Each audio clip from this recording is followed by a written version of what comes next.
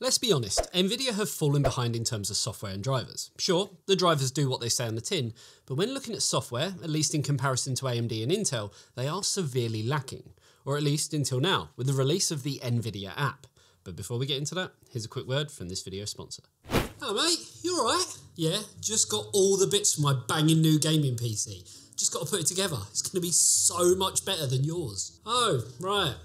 What did you get then? The latest Intel 12th gen processor, a feature-packed motherboard, and 32 gig of DDR4 memory. See? Miles ahead of yours.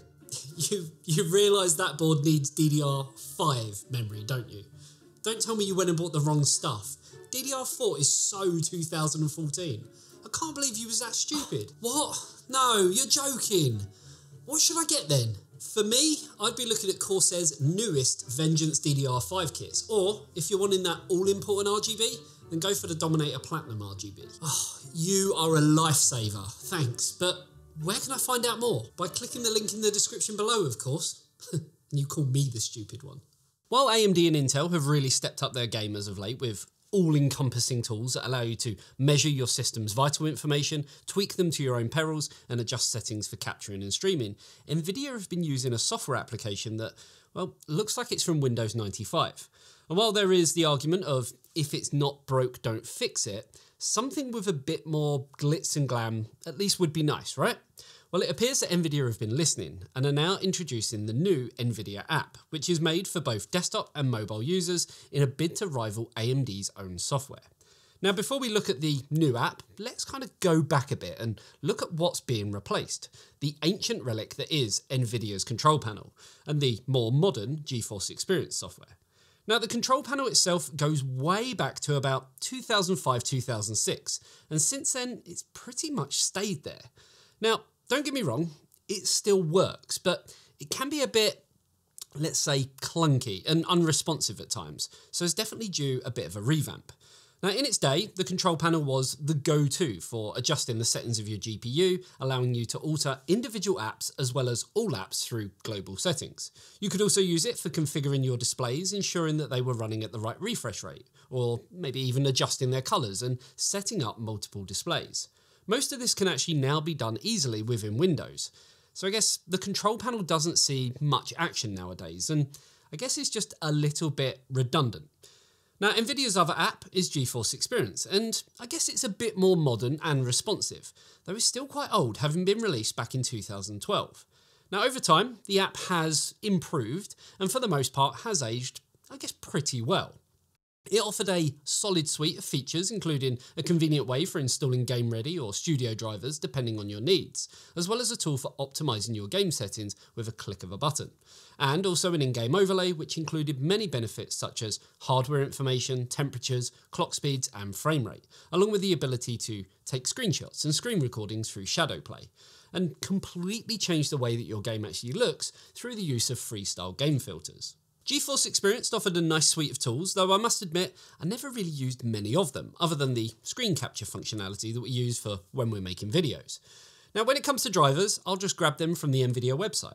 Game optimization didn't really benefit me personally, and shadow play would have kind of always had moments where sometimes it was actually, disable itself when I needed it the most. Aside from those, I guess, personal issues, is there anything actually wrong with GeForce Experience?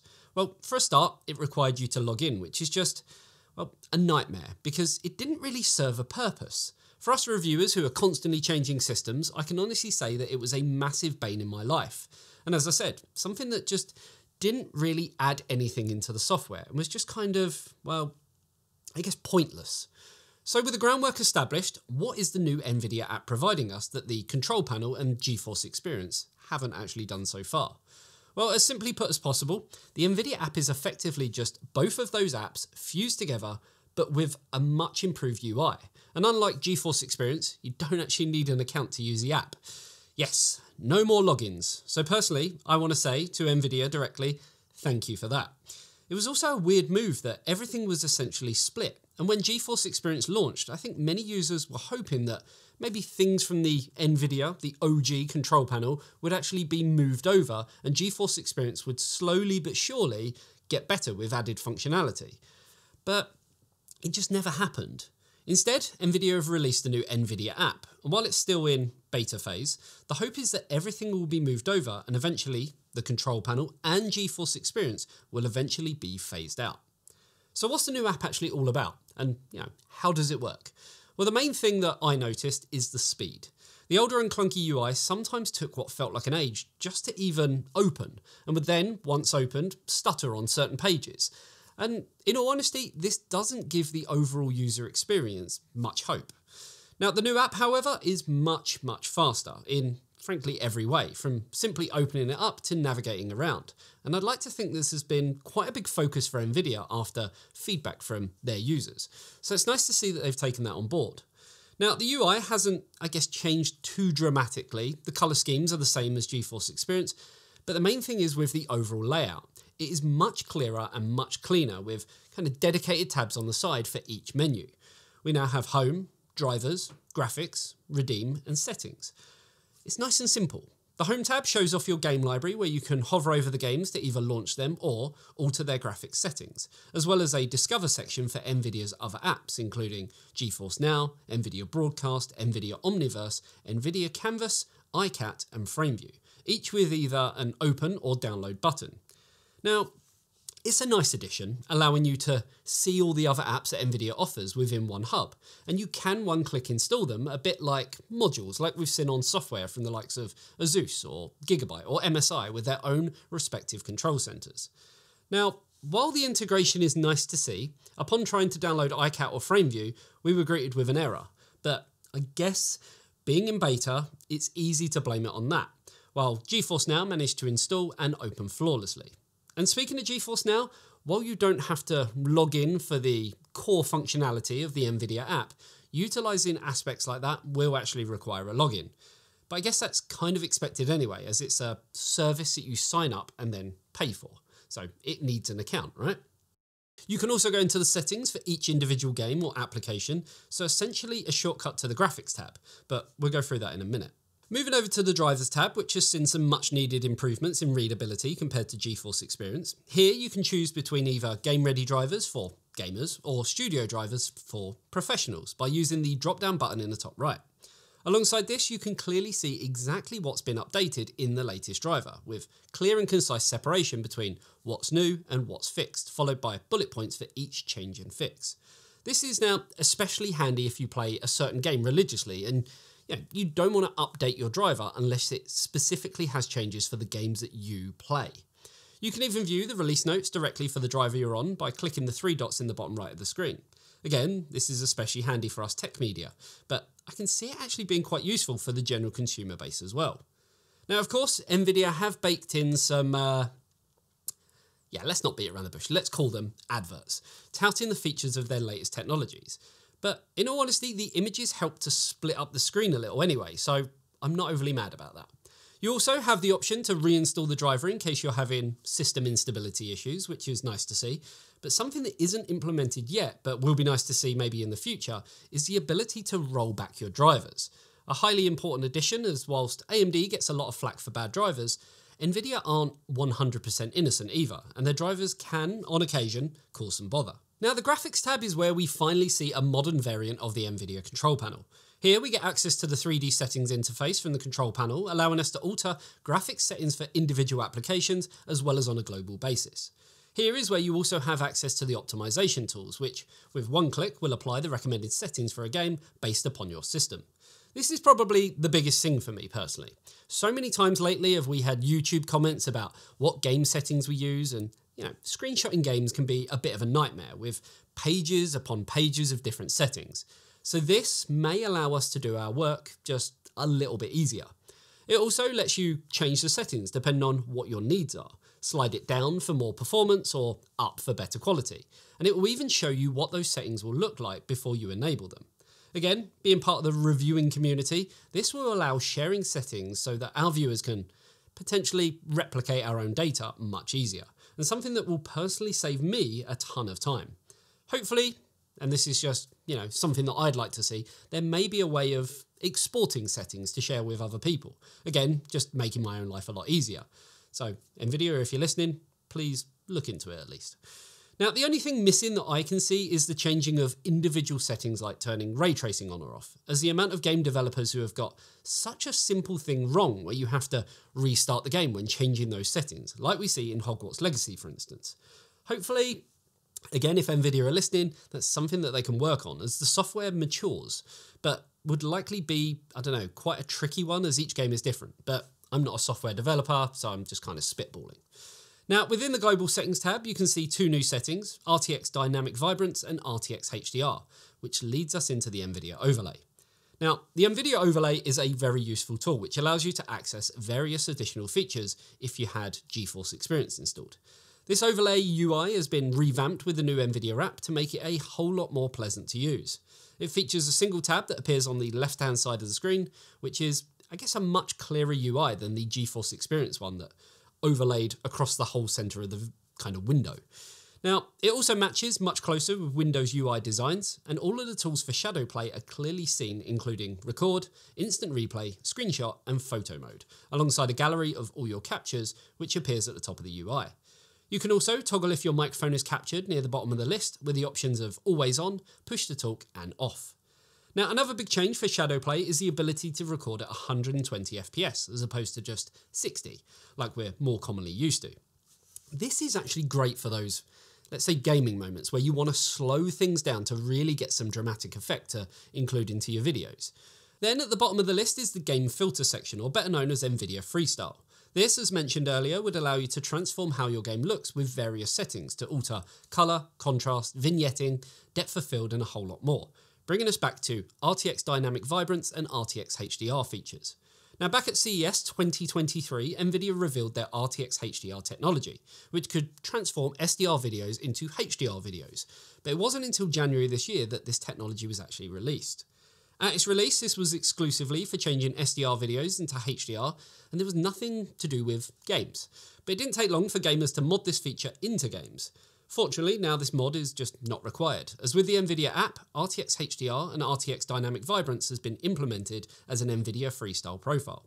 Both RTX HDR and Dynamic Vibrance make use of AI technology to improve your visuals. So, starting with RTX Dynamic Vibrance, which improves upon the previous digital vibrance feature of the NVIDIA Control Panel. It enhances your games on a per-app basis, allowing for the colours to really pop more on screen, with a perfect balance to minimise colour crushing and preserve image quality. RTX HDR is exactly what it says on the tin. It uses AI to bring the vibrant world of HDR to games that just don't feature HDR support. NVIDIA states that surprisingly, only 10 of the 50 most played GeForce games offer HDR support, with thousands of games that only support SDR. So right away, we can see there is a huge market of opportunity with this technology. With this, we'll be able to give some of the 1200 games which support NVIDIA Freestyle a nice new HDR look. And it'll be interesting to see how right it gets this through the use of AI, because some game developers get it completely wrong with overexposure and oversaturation. Like a Plague Tale Requiem, for instance, which just feels like the sun is always out. And in all honesty, it's a bit much. You can also select profiles within the overlay, so you can instantly toggle between one with HDR or Dynamic Vibrance on among the other filters, or to a profile with everything off, or slightly tweak, which is, I guess, a nice feature.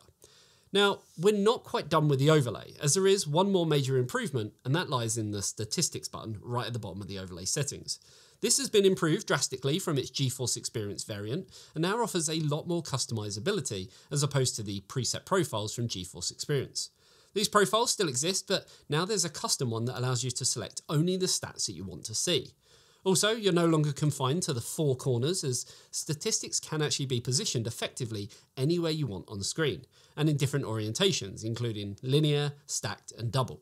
They're also implementing support for NVIDIA LDAT, again showing that this software has been made for consumers and gamers, but also tech media alike.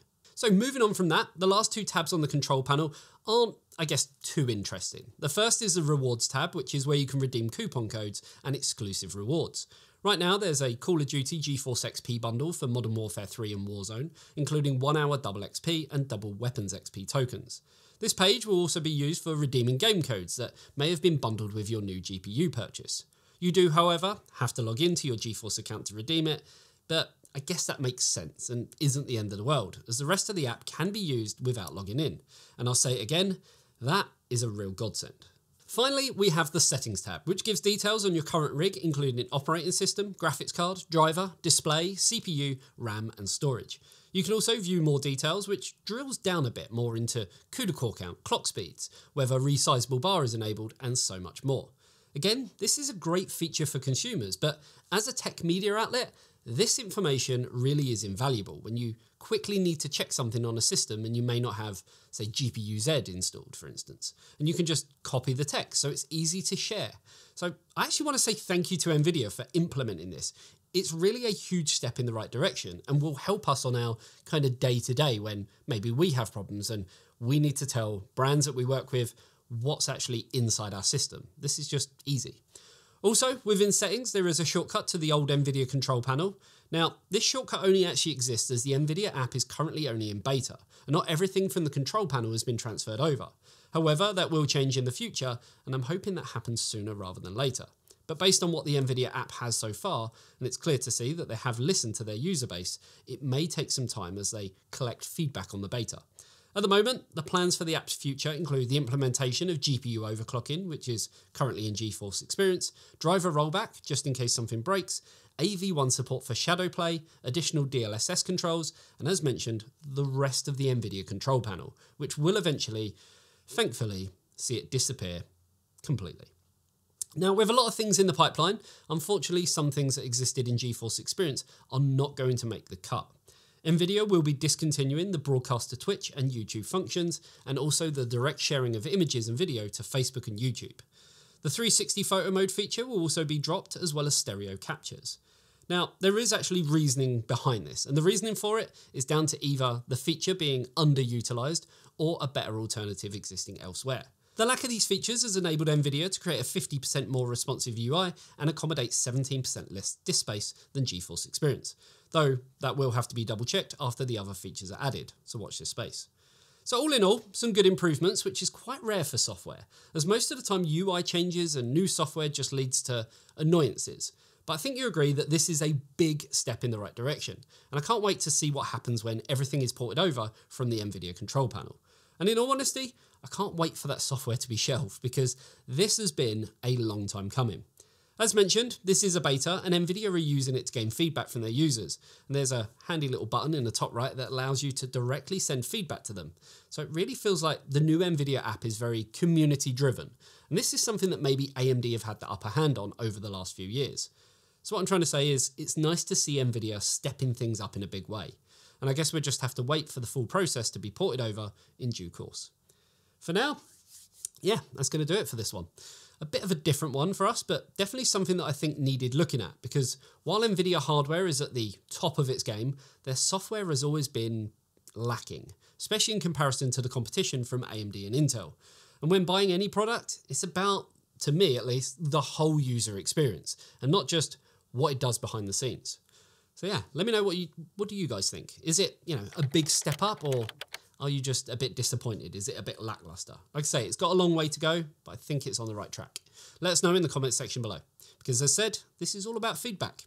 And there we have it. Hopefully you enjoyed this video. If you did, a like and a sub to the channel would be amazing. And if you love what we do, you can help support us over on Patreon, where you get access to a ton of cool and exclusive benefits, including behind the scenes content, monthly live streams, access to a hidden area on our Discord, and much, much more. The link for all that good stuff is down below. Thanks for tuning in. I'll see you in the next one. See you later, guys.